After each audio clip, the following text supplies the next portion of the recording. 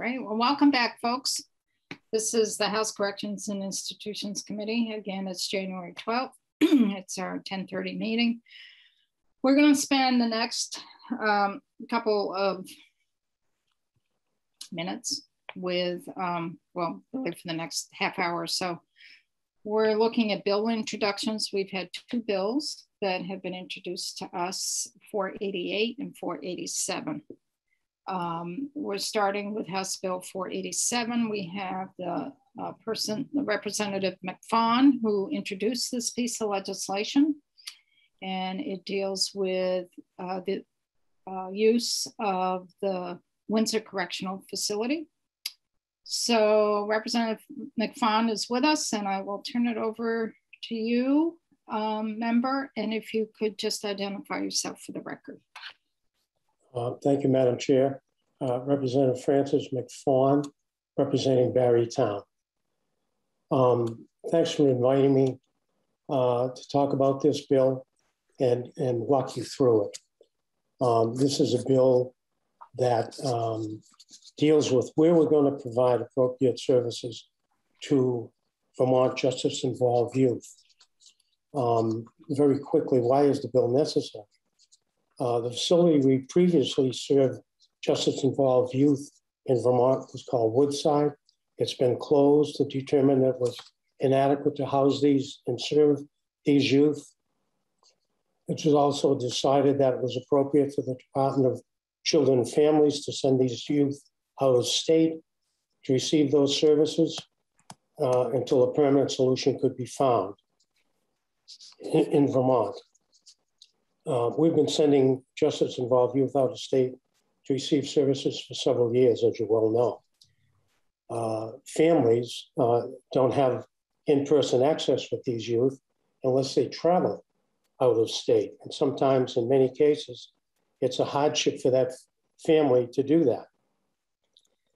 In order to provide better outcomes for these youth, the Department of Children and Families over the past couple of years has been working to find a permanent solution to serve these youth in the state. It was finally decided that DCF would work with an organization by the name of Beckett that owned a building in Newbury, Vermont. Plans to retrofit that building were drawn up and presented to the town of Newbury for their approval. The concept and the plans to renovate that building were rejected by the appropriate boards in that town. It's my understanding now that that decision is being appealed. So it's my opinion that we have spent enough money and time on this very specific solution to that ongoing problem of finding a facility to provide the services to these youth. There are some other problems with that location of that building in Newbury in terms of supportive services to such a building, like healthcare, hospital, or a similar healthcare facility, law enforcement response. So I think we need to stop spending money on the lease of this building, its renovations and legal fees to appeal the decision of the town of Newbury and get these youth into a secure facility in Vermont, at least on a temporary basis, where they can receive treatment that we all know they need. We already had a facility that was used by the Corrections Department to house inmates in Windsor, Vermont. We could stabilize the delivery service system for these youth, at least on a temporary basis there. The support services problem would be essentially solved because Windsor has its own police department and Mount Escutney Hospital is close to that facility. Of course, we'd have to look at later on compensation for the town of Windsor in both of those areas and that hospital. Since we already own this facility, in my opinion, let's fit it up, staff it with state employees and use it to serve these youth at least on a temporary basis, instead of spending money to lease and fit up a building we don't own in a town that doesn't want it and has been denied the permits associated with that project. That's some of the reasons why I work with the Vermont State Employees Association to develop and submit H.487. Quickly going through H.487, Section 1 simply gives the Department of Children and Families 30 days to start fitting up a 10-bed facility in the Southeast State Correctional Facility in Windsor, and use that as an emergency facility for these justice-involved youth. And that facility, after it's fit up, would continue to be the facility where these youth are served until a permanent solution is found. Section B, subsection B, comes up with an amount of money for that fit up. It's my understanding that the money that is here is the amount of money that was already allocated to the department to do the fit up on the Beckett building. I'm saying reallocate that money in this particular bill to fit up the Southeast State Correctional Facility to serve these youth. Section 2 of the bill allows the Agency of Human Services about a year to develop a plan for a permanent 10-bed facility, secured facility, to serve these youth in the state of Vermont that's owned and operated by the state of Vermont. Who knows? The Southeast State Correctional Facility could even end up being that permanent facility. The last section, section 3, says that this act will take effect on passage. And that essentially is the reasons why I put the bill in and what the bill is all about. Thank you, Topper, Representative McFawn. I appreciate you introducing this piece of legislation. It does get the conversation going. As we well know, the Beckett proposal is under appeal. There are a lot of conversations happening throughout the legislature on how do we move forward in the interim, and how do we move forward on a permanent basis. So I appreciate the bill to get the conversation going. There is a tremendous amount of work happening in the other body with Senator Sears working on this, as well as Senator Benning working on this. So Topper, I've got 2 questions. Has your committee, House Human Services, been looking at this issue yet this session? Have you had any conversations? I don't want to put you on the spot, but I'm just curious. I'm not representing the committee at all, Madam Chair. We have not taken it up this year. We have discussed this. We've been involved with Woodside and the shutting down of it and all of that, but we have not brought it up, and I'm not representing the committee at all on this. Later on, the committee probably will get involved. If I was a betting man, I would say that probably the Senate is going to take the lead on this thing. Yes, I agree. But that doesn't mean that we shouldn't get involved, and I think we will. It's an issue all of us have been involved in, but I'm going to testify. I think it's tomorrow afternoon in the Senate. And is that Senate institutions? Yes. Okay. I mean, this has been percolating out there.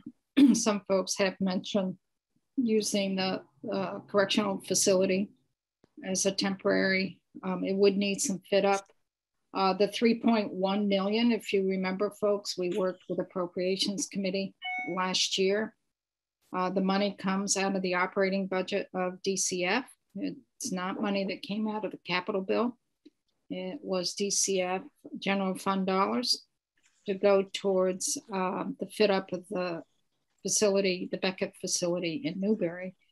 Our work last year at this time was working with House Appropriations Committee to make sure that BGS had a role in the development of that fit up for the Beckett proposal. So the money did not go to BGS, the money went to DCF.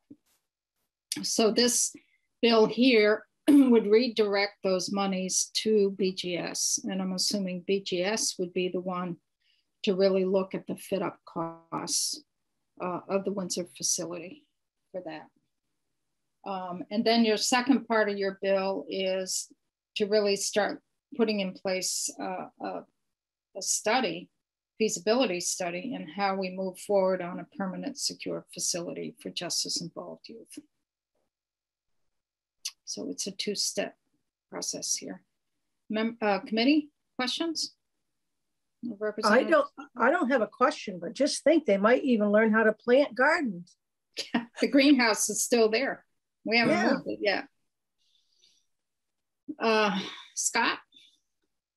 Thank you, and thank you, Topper, for bringing this. I think it's an interesting idea that I have thought about as well. But I'm wondering what the town of Windsor thinks about it. Do you have any? I don't know. All I know is the town of Windsor at one point in time. My wife is from that town, so I've spent a lot of time there. They had a prison there. They've had this facility for several years, and in terms of permitting and all that, I would think that all of those things. I mean, the facility exists right now. We're paying to mothball that facility, and I think we should put it to use. And I think this is a good way to get this discussion going and get the services provided to these youth. It's been too long that we've been going back and forth on this. Yeah, well, we need to get something done. No, I completely agree. And I won't say I know a lot about this, but it certainly seems like a good fit to me from what little I know so far. Thank you. Thank you. Kurt and then Sarah. Kurt?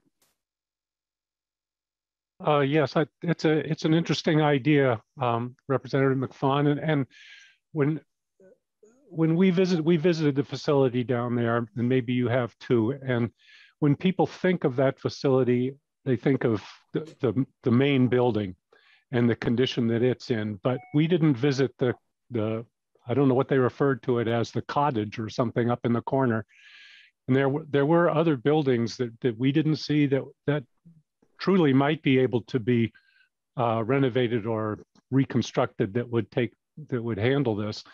I don't know about 10 beds. That's a kind of a small cottage up there that they were using, but something along those lines certainly would seem possible. The only, it's an awful lot of acres to have for just one small building, but as an emergency solution, it's certainly something to look at. And I agree totally that we need to do something, because having those kids, youth in emergency rooms is not good for all the reasons we already know. So I appreciate you bringing this forward. Thanks. Yeah. Sarah? Hi, Representative McFawn. It's so nice to see you. And I just appreciate that your care with this, because this is an issue that this committee has been, since I've been here, this is my 4th year, we've been focused on this. And I'm just curious, you mentioned that you developed the bill with VSEA. And I know that one of the questions that always comes up in our committee, like we deal with the bricks and mortar, but a piece of the thinking always has to be about workforce, like who is available to work at facilities in proximity to workforce. And I'm just curious, without getting too much into the weeds, and but just curious to hear, we haven't had an operating facility there now for a number of years. And so just curious if VSEA weighed in on or had any thinking about availability of workforce to staff such a temporary facility, or maybe permanent, who knows? Well, they did not lead me to believe that a workforce couldn't be put there. Let me put it that. I mean, I didn't ask them specifically, do you have people waiting in the wings to do it? I know that there were people that were working at Woodside. I don't know what they're doing now. There are people that work in some of the designated agencies now that are ending up in the emergency rooms with some of these people. I can't answer that question because I didn't ask that question. What I said, do you feel that staff could be made available? And they said, certainly.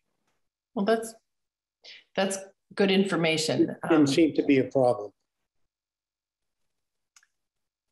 My understanding is some people are sitting in emergency rooms now with justice-involved youth until they can figure out what to do with them. It's not a good situation. It's not a good situation at all. And some of it is, I think we have youth who are in emergency rooms who are justice involved, but also who need other kinds of beds, because Woodside was specifically only for kids who had been adjudicated. We hear a lot about, youth in crisis, mental health crisis. And I think it's important to make a distinction between the two different groups. And you and your committee, you are very well versed in this, but it's more for the folks who might be listening in that I say that. So I just appreciate you bringing this forward. And I know that we're going to be hearing, there's a report due to our committee from a working group that was looking at Windsor too. So Thank you. Exactly. I know about that working group as well. If you notice, the first section 1, the deadline is really quick to get this thing going on. And that is the reaction to as the chair said, this is an immediate problem that really needs to be taken care of quickly. Mm-hmm. That's why that timeline is so strict. And that might be too strict a timeline for BGS to do the work for fit up, because it would be BGS doing the work. Yeah, they may not, Madam Chair, they may not get it done in 30 days. What I meant by it was get it started within 30 days so that we can get it done as quick as possible. Okay. So I know that Linda had her hand up and then her hand went down, so I don't know. So Topper, Sarah alluded to this. Tomorrow morning at 9 o'clock, we are going to hear that report of, we had a task force or committee set up to look over the summer and fall for possible uses of the Windsor Correctional Facility going forward. It was made up of the Regional Planning Commission, the chair, executive director, or former executive director, the Mount Scottney Regional Commission was chair of that. We had Agency of Agriculture, we had Fish and Wildlife on there, we had VHCB, we had members from the town of Windsor. And they have submitted their report. And they're going to be presenting that to us tomorrow. So if you would like to get a Zoom invite to our committee meeting for tomorrow morning at 9 o'clock, you'd be more than welcome. And we can have Phil send you or Julie a Zoom invite for that if you'd like to Zoom into our committee to hear that report. It's at 9. I would like to hear that.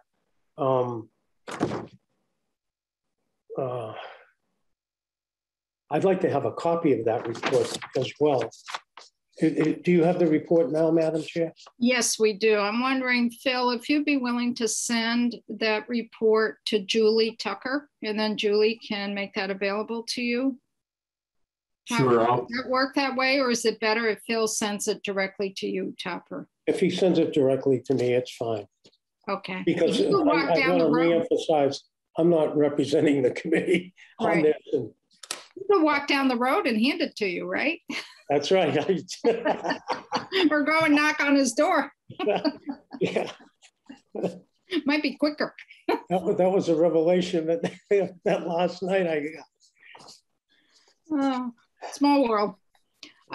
But would you be able to come in at 9 o'clock tomorrow? Well, I can come in. Yeah, we're dealing with that Proposition 5 tomorrow morning in the committee. Okay. It's pretty. Well, you know, if you can't make it in, you can always look on the YouTube. Yeah, that's what I mean. One way or the other. If you send me the link, we're starting this at 9:15. Maybe I can look at the YouTube of we have a copy of what goes on, and maybe I can look at that in the evening. Okay. Okay. Because this is pretty. I'd like to see what that report says. Okay. So Phil will send it to your email, legislative email, and we'll go from there. Any further questions? Thank you very much. Okay, thank you, Topper. It's good to see you. It's good to see you too. I know.